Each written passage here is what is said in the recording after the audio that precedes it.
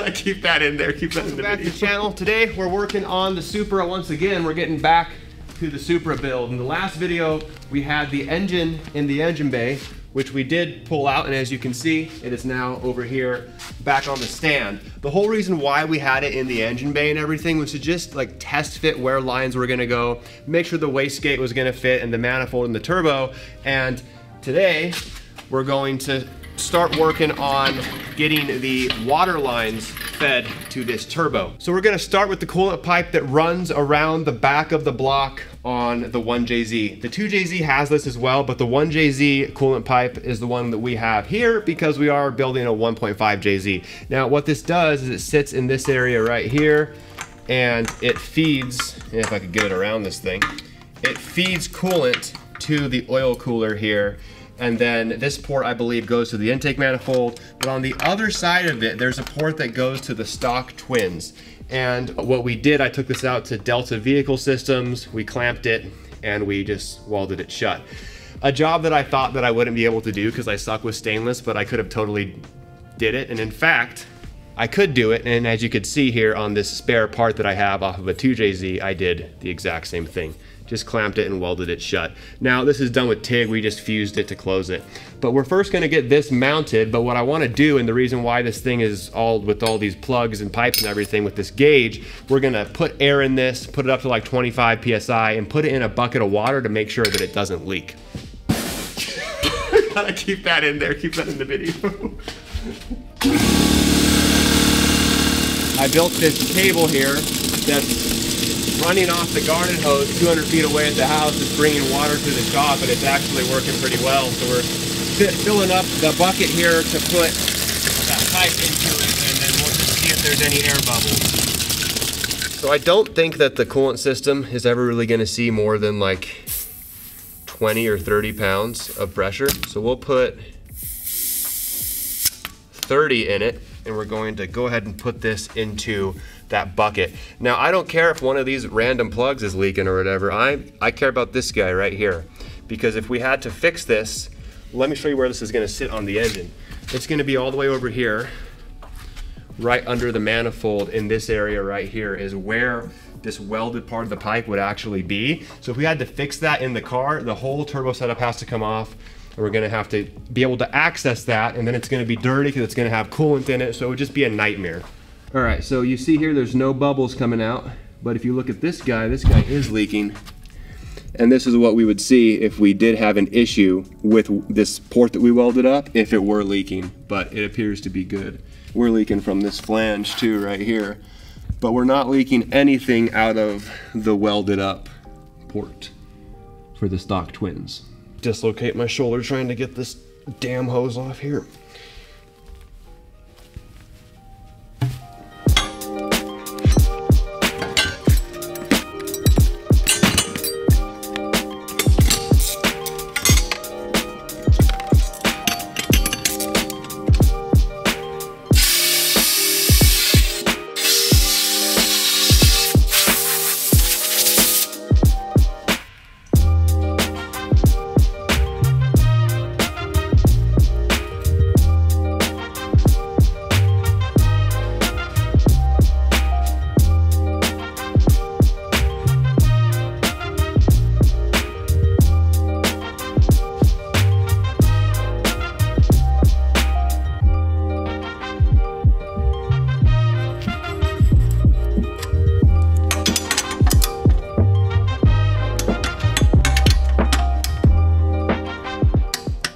So for these mounting bolts that hold the bypass pipe to the block, I'm gonna put a little bit of blue Loctite into the hole. You might be wondering why I'm putting Loctite in the hole instead of, if it would come out, instead of on the bolt. Come out of there. I watched a HP Academy video and they interviewed a guy from Loctite. And the guy from Loctite said that when you're using Loctite in this kind of situation, that you should have the Loctite in the bolt hole, not on the bolt itself. So I'm gonna give that a shot and see if it makes a difference. Not like I'll ever know for this specific bolt, because it's never gonna come back out, fingers crossed. But that is what they said from Loctite themselves. So we'll get these things torqued to 15 foot-pounds and we'll be done with the bypass pipe.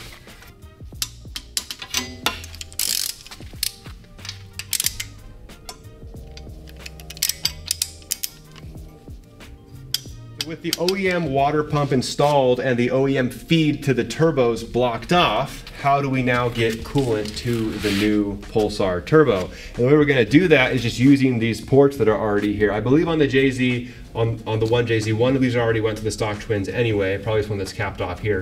And you can see I have an AN fitting. This is a 1/8 NPT to -6 AN fitting, where I threaded the inside hole here, and now we're gonna have that to feed the turbo.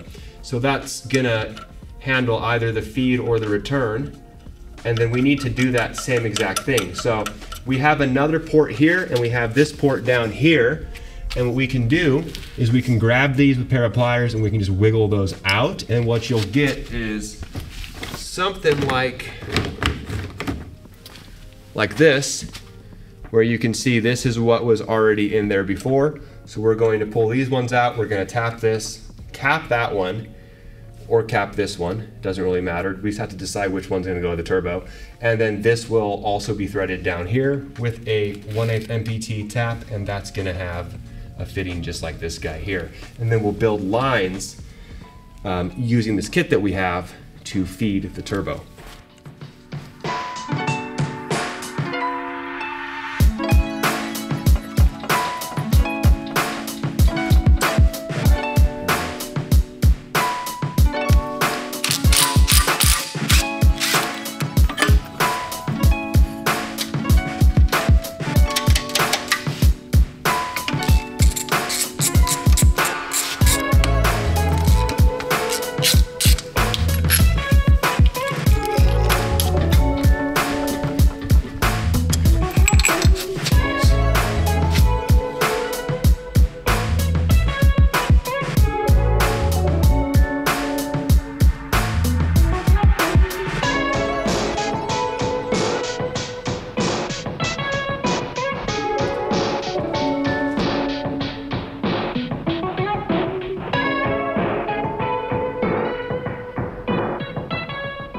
Well, I've been working on something else for the last hour to hour and a half. I thought I was gonna take a break, then get back to the 2J.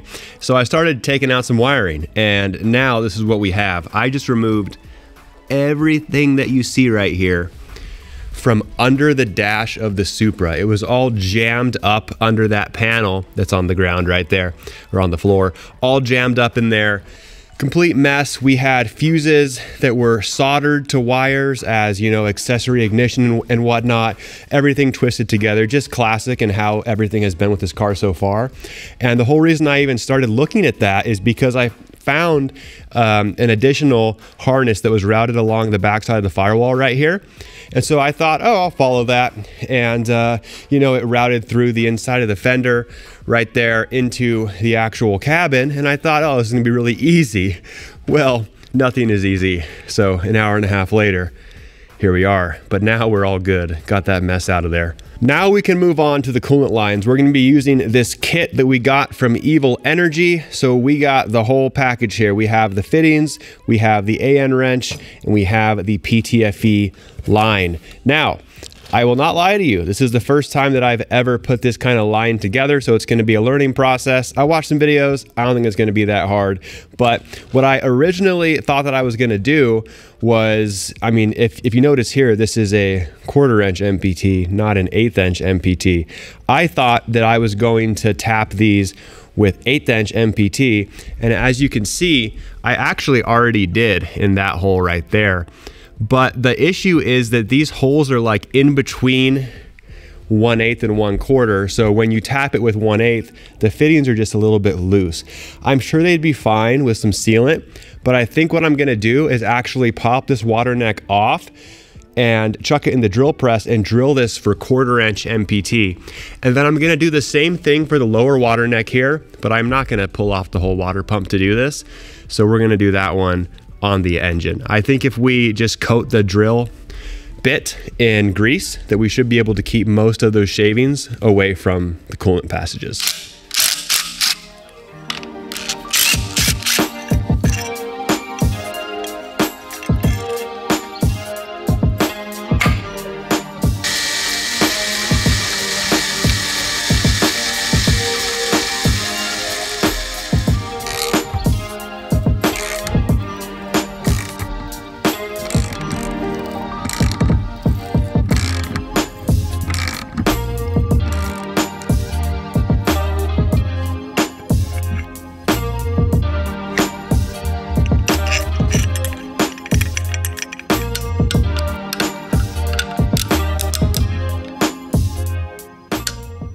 The water neck is tapped, and I'm glad that I went to 1/4 inch NPT, because as I was saying, the 1/8 inch fittings were really loose in there. So here's a 1/4 inch NPT fitting here to -6 AN.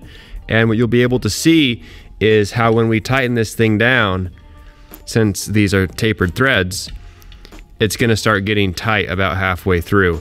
And what's nice about that is it, in a way, helps seal itself. We're still gonna put some thread sealant on that, but see how it got really snug right there? That was not happening with the 1/8 inch NPT, because as I said, these ports are kind of a little bit larger than what you would use to tap for 1/8 inch NPT, which I think is like 21/64 or whatever. And drilling this out to fit 1/4 inch NPT was definitely the right move. Now we have to do the exact same thing to this port down here, and then we can get started on building the coolant lines. Just a quick tip, if you ever have to drill around an engine or other item that's allergic to metal shavings, you can use grease like this to capture all the chips, or swarf as I think they call it. With the threads tapped, I like to use this Loctite 592 thread sealant, but there is an equivalent from Permatex that works just as well.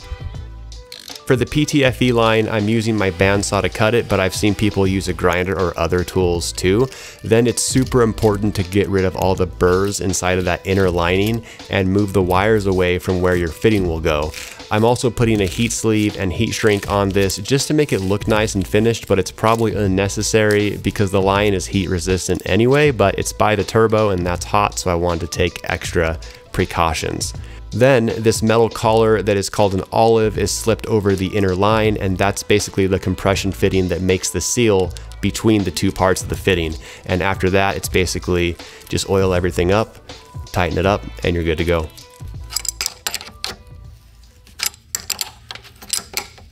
All right, the line is done. You can see we got heat shrink on there that's not heat shrunk yet, and we got our heat sleeve on there as well. Now, what you'll notice is I have this 6 AN cap blocking off one end of the coolant line, and on this side, I have that same gauge that we use to pressure test the other line that we installed on the engine. So I have 30 PSI in here right now. I'm gonna go ahead and toss this into that same bucket of water, make sure that there's no leaks. It doesn't look like there are, but I just wanna make sure before we heat shrink this and finish it all up.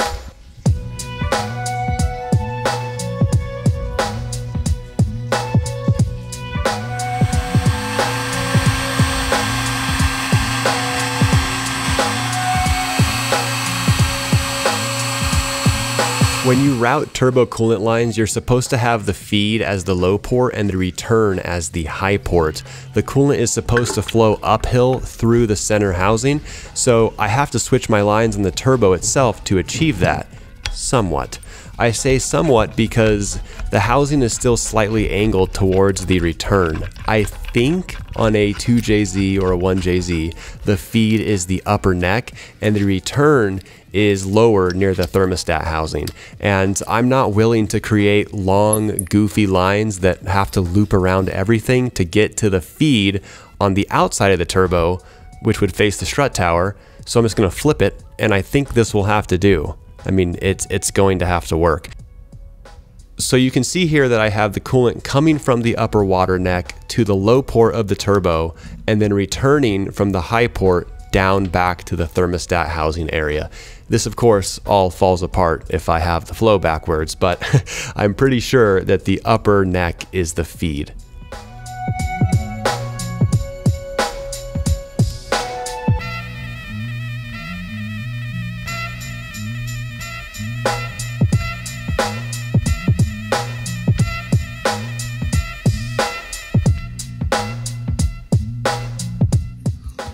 All right, so I'm sitting here editing. Forgive the crazy look, haven't even done my hair this morning. But I wanted to ask you guys a question. I was just watching the World Cup finals, not soccer, the Holly import versus domestic drag racing World Cup.